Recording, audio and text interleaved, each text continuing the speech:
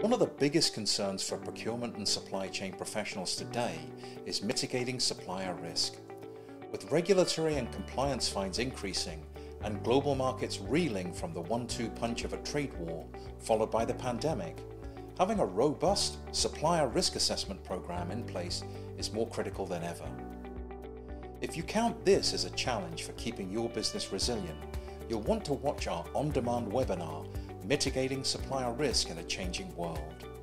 Gerard Smith from Global Risk Management Solutions shares best practices in how to proactively manage supplier risk while staying resilient in the new normal.